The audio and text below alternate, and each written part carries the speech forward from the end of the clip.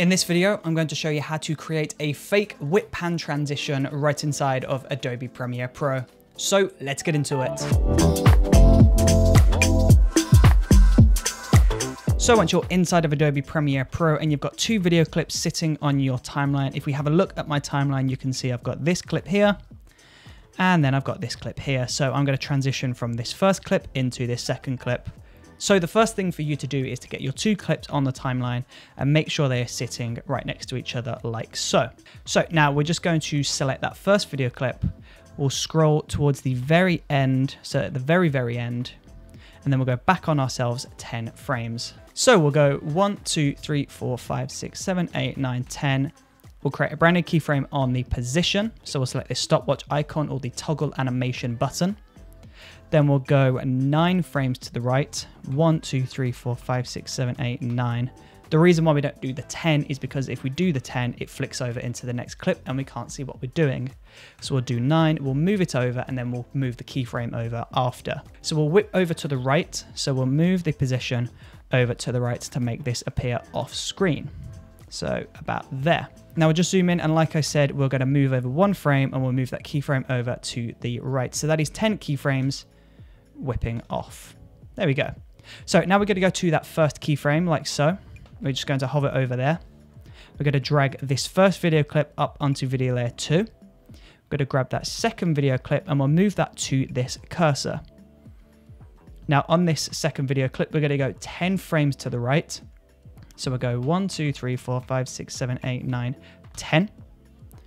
Create a brand new keyframe on the position. We'll go to the very beginning of that clip and we'll turn off video layer 2. Then we'll just move the position of this second clip over to the left. So we're just going to make sure this is slightly off screen. There you go. It's completely off there. And then we can turn video layer 2 back on. So if we play this back, you can see we've got this very basic whip transition happening. The problem is though, it's not quite quick enough for my liking. I want to speed this up a touch. So rather than doing a 10 keyframe animation, let's do a 7. So we'll go to the video clip on video layer 2. We'll scroll to those keyframes there.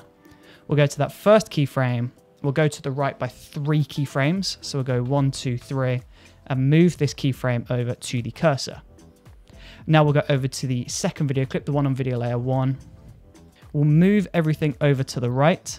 And then I'm just going to go to that last keyframe. We'll go back in time by 3. So we'll go 1, 2, 3 frames and pull that keyframe over to the cursor.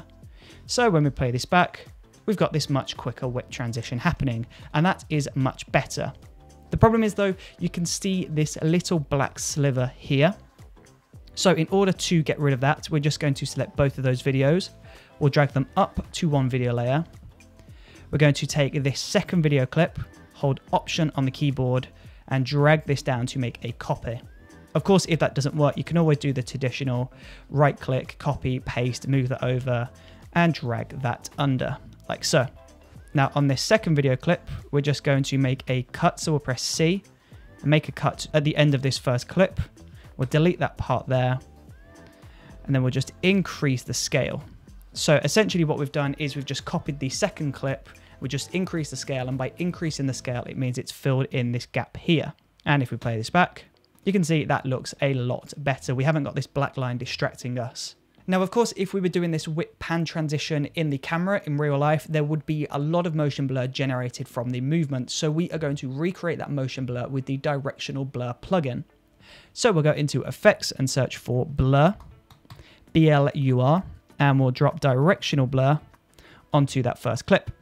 And as you can see, it hasn't really done anything, and that's because the values are still 0. So we'll make the direction 90 degrees.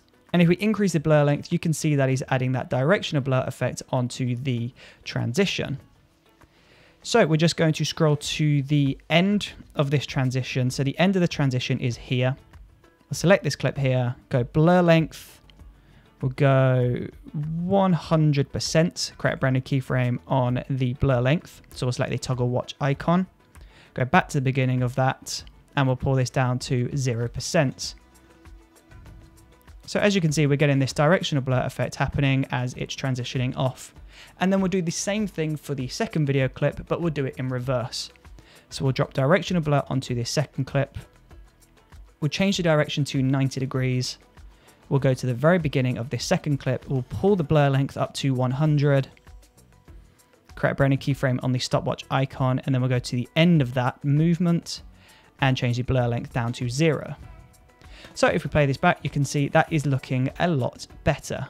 And then of course, if we select everything on the timeline, we'll right click, select nest, press OK on this nested sequence. We'll go back into directional blur. We'll scroll to the point at the start of the transition. We'll go back 1 frame, create a brand new keyframe on blur length. We'll scroll to the end of the transition, create a brand new keyframe on blur length. Then we'll go in between those 2 points. And then we'll increase the blur length up to around 40% and change the direction to 90 degrees. And when we play this back, you can see we've got this really awesome whip pan transition completely created inside of Adobe Premiere Pro. Now, of course, this digital whip pan is going to be nowhere near as good as an actual practical whip pan transition filmed on set. So if you wanted to do a whip pan, then I would definitely recommend preparing that on the day and making sure you do shoot that on set. But if you wanted to add a little transition into the edit and you forgot to shoot that transition, then this is a quick workaround on that specific effect. So there you go. That is how you do this specific effect right inside of Adobe Premiere Pro.